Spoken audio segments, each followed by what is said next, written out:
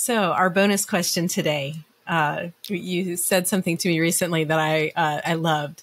So when your team is arguing, it's a good thing, right? It may not feel like it at the time.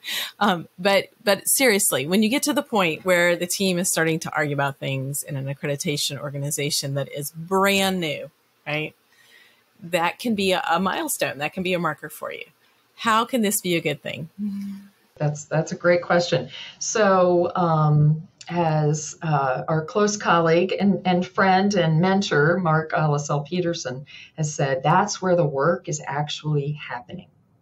So knowing that, strong, passionate disagreement about, this process or that process or how we're actually, creating something related to accreditation. And if there's conflict, it means that's where we're finding the meaning in accreditation. And what does it mean to meet the standard?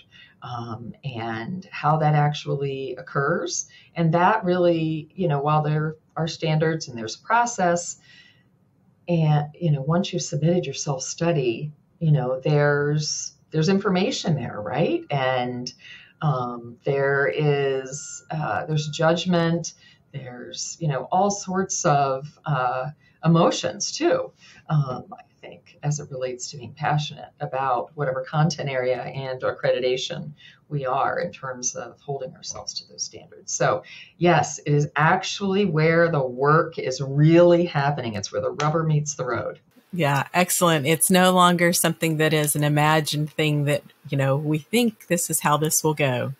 Now you're actually getting your hands dirty, thinking about it together passionately. I like to call that collegial dialogue.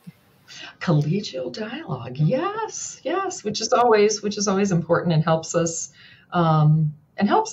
move forward, helps us Absolutely. really, figure out how to solve those intellectual, real problems. Excellent. Thank you so much, Martha. Thanks.